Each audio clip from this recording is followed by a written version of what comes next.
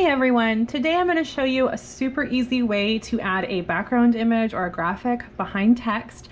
I don't know why I didn't know this before, but it is so much easier than I thought. So let's get started.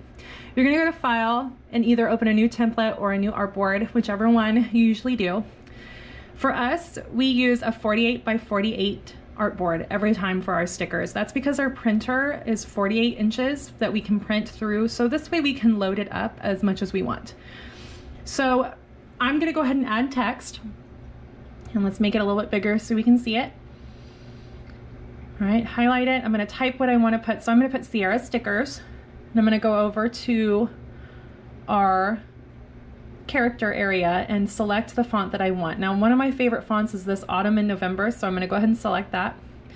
And it's really good to have thicker text because the thicker it is, the easier you can see the background image in it. You can do thin text, but you really can't see it. So I like this, very thick. Just makes it easier so you can see the background. So we're going to select our text that we want the image to be behind. And over here, there's this little tool and it's called Draw Inside. You can do Shift D and you're going to select that. And you're going to have these little like crop marks that go around the text that you're going to put a background behind. Any other text would not be included. So we're going to place our image. Now I found this image off of just Google. I really like the rainbow colors. I thought that it would show well. So I'm going to just place it in my artboard and I'm going to kind of draw it out so it takes up as much space as I want. Now I really like the blues and purple, so I'm going to adjust it so that way you can really see those colors like that. That looks good. Okay, so now we've got our background behind our text, but you can still see these little black little marks.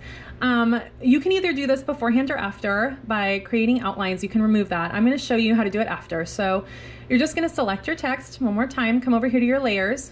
You can select your text only. So there's our image behind it. Select the text, create outlines, and boom, your image is now solid. And there's no black marks anymore, and you can see this. Now you can do any background you want behind this. I just picked this really colorful one to show you what it would look like with a rainbow behind. If this was helpful for you and you learned something new, give me a like, comment below. I'd love to hear your feedback.